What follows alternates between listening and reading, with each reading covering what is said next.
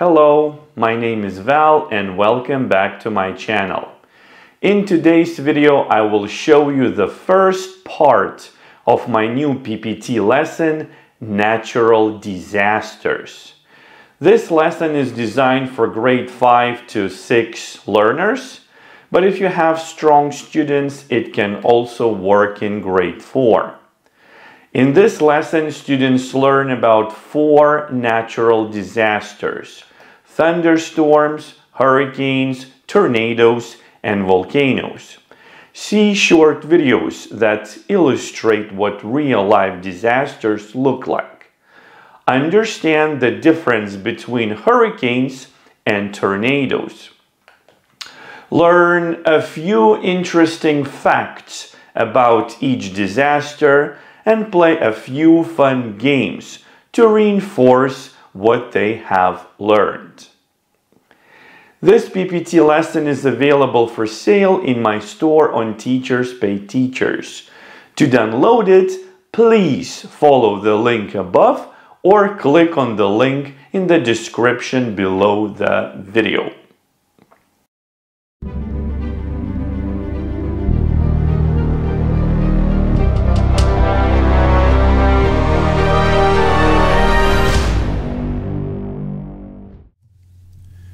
Natural disasters, lesson number 1. Are you ready to take a look? I have skipped the class rules. They're the same in all my lessons. So here's where we start. I decided to make this lesson in the form of a book because students can also learn the structure of the book or a story. So here's what I usually say to my students. We are going to read this book, and in this part of the lesson I try to elicit as much information as I can from my students. It's a pre-reading part of the class. And then I ask them these questions. What is the title of this book? And they usually say the title of the book is Natural Disasters. Who is the author? What can you see on the book cover? And what do you think this book is about? What do you think this book is about? What do you think it is about? Yes. It is about many different natural disasters. Yes, or it is about the weather. We are going to read and we are going to find out. So this is the first slide of the lesson. So I usually tell my students that the earth changes every day. We change every day, you change every day. Our earth is the same. It changes every day. And then we can discuss a little bit why it changes every day. And then you can tell them that natural disasters happen because our earth changes every day. And also you can tell them that one of the probably biggest reasons why our earth changes every day is people, us. We affect our earth in such a way that it changes every day. And sometimes our actions cause natural disasters. Here again, you ask your students if they can name these disasters in English, and it's okay if they cannot. Here you just need to understand what they know. So for example, you can ask them, what do you call number 2 in English? And you can tell them that it's okay to say what it's called in the first language. So for example, they can say number 2 is ugnikalnis. Ugnikalnis is volcano in Lithuanian language. It's just an example. So this way you can see what they know, right? Next. This is the first word from the lesson, thunderstorm. First of all, retrieve from the students if they can give you a definition of a thunderstorm. Ask them, what is a thunderstorm? And maybe some of them can do that. If not, just give them a definition. A thunderstorm is a storm with lightning and thunder. And then ask them, do you want to see a thunderstorm? Do you want to see it? I am going to show it to you. And then the next slide is a video of a thunderstorm. Let's take a look.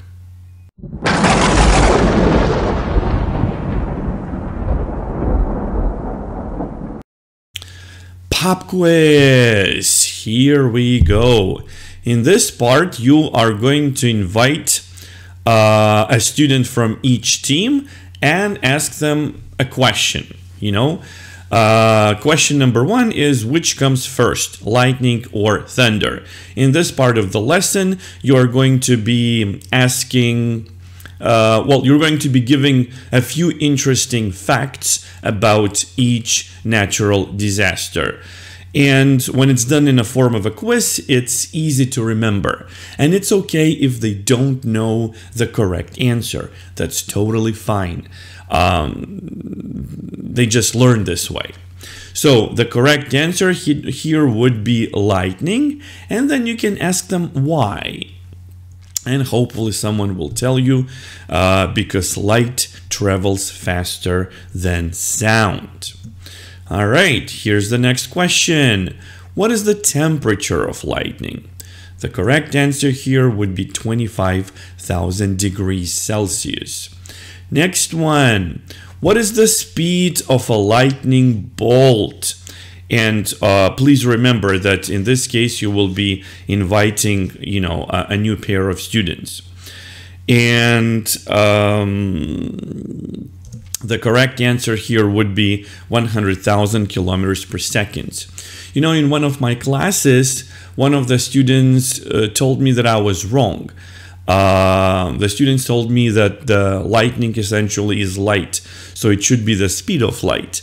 To which you can say that light and lightning are two different things, Lightning is a form of electricity traveling in a wire. Yeah, so electricity in a wire is caused by moving electrons. So you don't need to go deep into that. You can just tell them that light and lightning are different things, and lightning is a form of electricity. That's why it does not travel at the speed of light. All right. Next natural disaster, hurricane. Again, ask your students if they know what it is. If they don't, give them the definition. A hurricane is a huge storm with strong winds and rain. Again, do you want to see the hurricane? Let's take a look.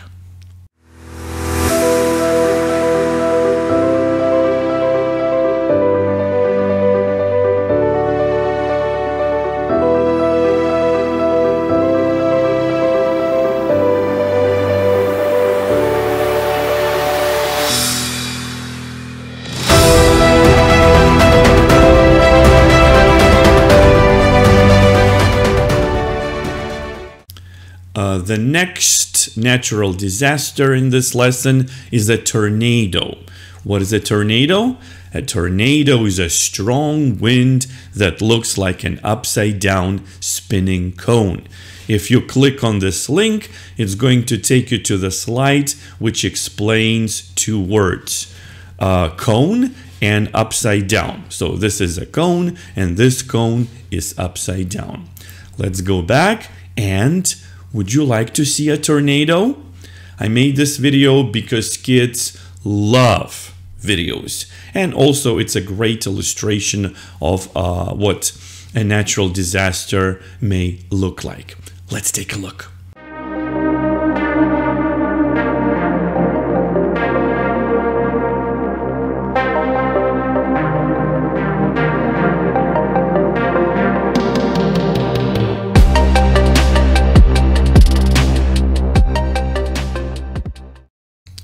Pop quiz. All right, which one is a tornado? Yeah, and the students hopefully are going to pick the correct one. Number 2 is a tornado, right?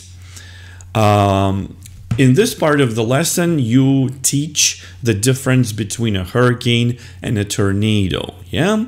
So we say that hurricanes are huge storms, tornadoes are strong winds. Hurricanes are formed in the ocean. Can you see the hurricanes forming? Tornadoes are formed on land. There are thousands of tornadoes every year, but only 10 to 15 hurricanes. Hurricanes can last a few days, and tornadoes only last a few minutes. And now we play a tornado game. Here's how you play it. You invite a student from one team. Well, before they can play rock, paper, scissors to decide who goes first, right? And then you invite a student from the winning team. This student is blindfolded. He or she can't see. Then he or she starts spinning. He becomes a tornado. Then at some point, the blindfolded student should stop spinning and point at the wall. Each wall has points, yeah? So it's like your classroom. So for example, if you are here, if the teacher desk is here, this is the wall behind you, this is the wall on the left, this is the wall on the right, these are your students, and this is the wall at the back of the class. So students picks the wall and gets points for his answer, right? Here we go, pop quiz. Are you ready? Ta-da! This is the center of a hurricane. What is it called? Now, I want to make a quick note. You can also invite 2 students, and the students who answers first can play the tornado game. It's up to you how you want to do it. So, the center of a hurricane is called the eye. The student who got it right can play the game, can become a tornado. And then he or she spins until he stops, and then he needs to pick the wall. So let's say he picks the wall at the back of your class, this one, and let's see how many points he's got. He's got 2 points. Yay, good job.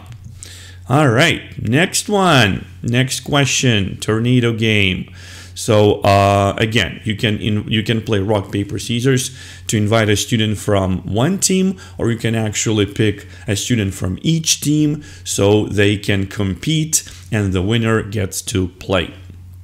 Up to you. Or you can come up with your own idea how you can pick students to play this game. So here's the question. The question is, what is the weather like inside the eye of a hurricane? The correct answer is calm. And then the student spins, picks the wall, gets points. I think you get the idea. All right, and the 4th and last natural disaster in this lesson is a volcano. You want to see it? But before we see it, of course, we need to read the definition. The definition is, a volcano is a mountain that spits fire. And let's take a look at the volcano.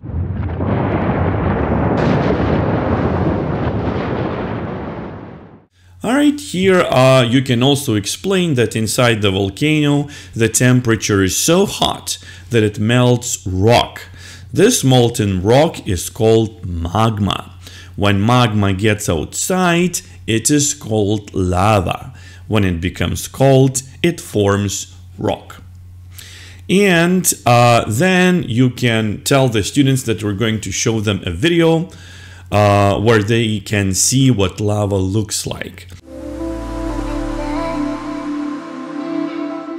Now is a good time to tell the students that our Earth is alive, it's breathing, and lava is the Earth's blood, which hardens and heals our planet.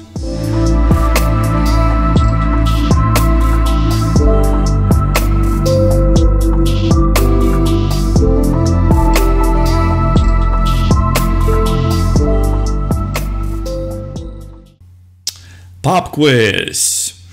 one student from each team, and here's the question. How hot is fresh lava? The correct answer here is 1000 degrees Celsius. And now you get to play some games or activities, whatever you call them. The first one is called definitions. So you invite a student from each team, you show them the slides, and they need to match the word to its definition. Now let's practice together. Choose 1, 2, or 3. What's a thunderstorm? 1, 2, or 3. 1, 2, or 3. Kim będzie? 2. It's a storm with lightning and thunder. Then you invite the next pair of students, you show them the next definition, and again they need to match it. And you play it until the end of this game. Activity number 2, or game number 2, which is called Finish the Sentences. In this activity, you show them a sentence, and there are a couple of words missing, so they need to read and finish it. You can choose how you want to do it. You can do it as a whole class activity, or you can do it in teams, or even in groups. It's really up to you. So a thunderstorm is a storm with lightning and thunder. A hurricane is a huge storm with strong winds and rain. A tornado is a strong wind that looks like an upside down cone. And a volcano is a mountain that spits fire. There we go. And you end this lesson with a simple assignment.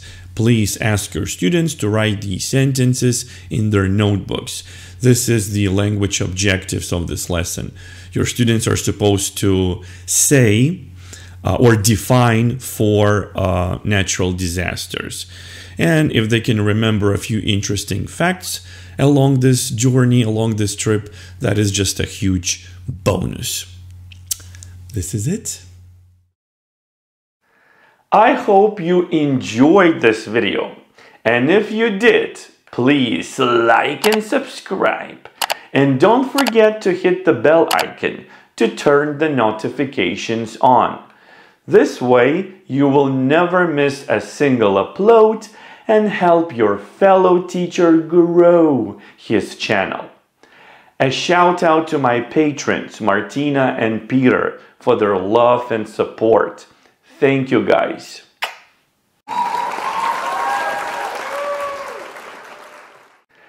Before you click stop, please listen to what Robert Heinlein once said.